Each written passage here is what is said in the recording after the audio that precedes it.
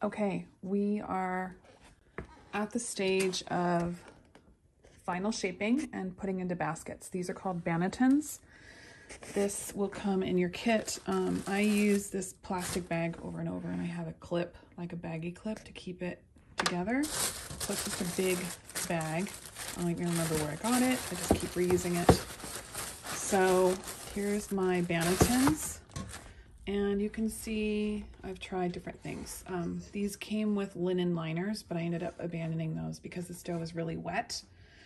So I started just flouring these with regular bread flour, and I've decided and learned, I'll put a little bit of different light on, that you can use that Anthony's brown rice flour and line these and cover your loaves with the brown rice flour, and it won't stick at all because it doesn't absorb as well. So it becomes really non-stick. The other thing you can do if you want is once your dough is formed into a loaf, you can dip that loaf into like sesame seeds or poppy seeds or whatever you want. So what we're going to do now is we're going to put some flour in here. This is that rice flour. So I'm going to sprinkle generously into these baskets, and then I'm just going to tap it around like you would tap around a cake plate, you know, when you flour and butter it, like that. And then I'm just going to dump the extra in there, and I'm going to do the same with this one. Sorry, this is kind of tricky to do one-handed. Sorry about the sloppy camera work.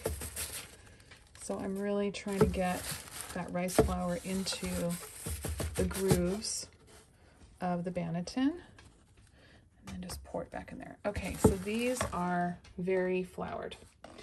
What we're going to do now is we're going to shape these into the frontal shape. So the whole point of shaping them is you want a loaf shape, but you also want the dough to have a little tension on it so that when it goes into your Dutch oven tomorrow morning, it will hold its shape. It will sit up, so it won't blob out like it does now. So it's not going to be blobby and long. Like this is very loosey-goosey. It's going to be more of a tight dough. It's going to be in a loaf shape. It'll get poured out of here onto the board like that.